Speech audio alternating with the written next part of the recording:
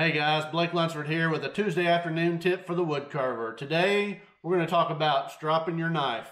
Stay tuned and we'll get this blade back to a factory edge. See you in just a second.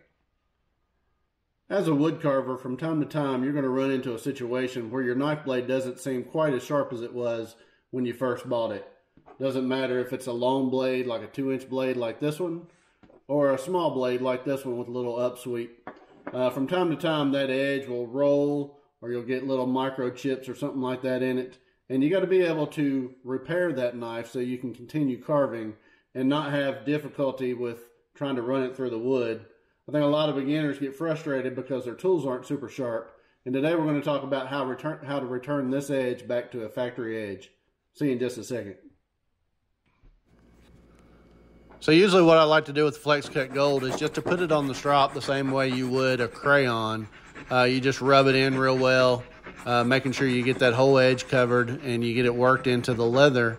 And once you get it worked in, then you just take your knife blade, and most people find the bevel and they'll run it along the strop, pick it straight up, try to put it back down at the same angle and run it again. That's fine, but you're taking a chance on rolling the edge of the knife blade. So if you'll run it along the strop and you flip it over on the spine and run it back the other way, you're eliminating that chance of rolling the knife blade, and you're able to maintain a good sharp edge by doing it this way.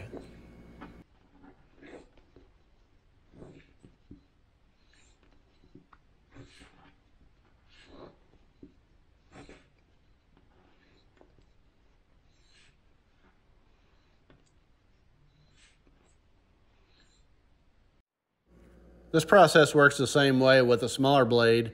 Here I've got a knife that's a small blade with a little bit of an upsweep, and you'll notice I'm doing it the exact same way. So you just find the bevel and you roll it on that spine when you get to the end of the first stroke, and that way you're not taking a chance on rolling that sharp edge on a smaller knife also. Sometimes I like to use aluminum oxide, which comes in a powder form, and I keep it in this little pill bottle. You have to use your knife blade, and all you do is just get a little bit out, put it on the strop, and then you got to work it into the strop instead of just coloring it on there like you would the Flex Cut Gold. So I get a little bit out, work it into the leather so that it adheres to the leather, and then just strop it the same way as you would with the Flex Cut Gold. Some people like it better than others. Sometimes they feel as though they get a better edge with the aluminum oxide. It's really whatever you like, but you just drop it the same way, and it really does a good job maintaining that edge. After you've stropped your knife, a true test is to do a test cut on a good piece of basswood. Just make sure as you're cutting the wood that there's not any scratches, it's not tearing, and that you're also able to cut the end grain. If you're able to cut through that end grain, you know you've gotten a pretty good factory edge back on that knife. That's a true test to show how well you've done with your stropping. All right, guys, with a couple of swipes of this knife on that strop, I was able to maintain that edge and get it back to a factory edge. This is a Ron Wells knife. It was the first knife that I ever bought back when I first started carving about 16 years ago.